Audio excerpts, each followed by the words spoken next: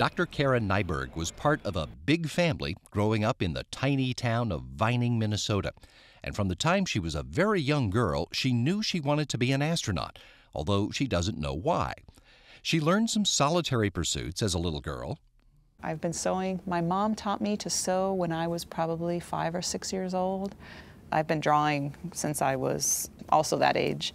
I would never sit in front of the television just sitting there watching TV. I always had a piece of paper and a pencil and was drawing or doodling or doing something.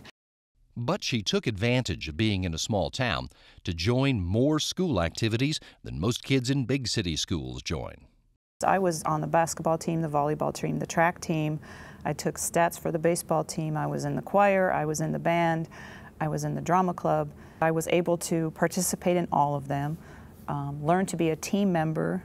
She went to the University of North Dakota to study engineering and learned about a program that lets students work at NASA's Johnson Space Center in Houston.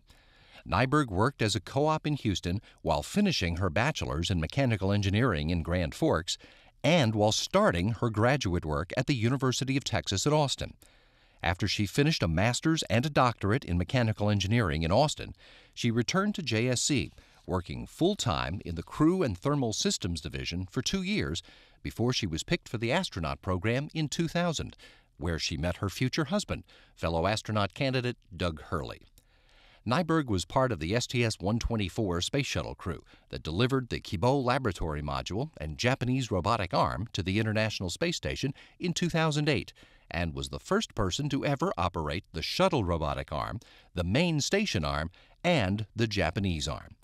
She's confident this mission will appeal to the adventure seeker in today's kids.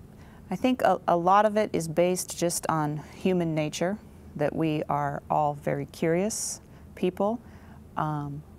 Human beings like challenges, and this is an ultimate challenge.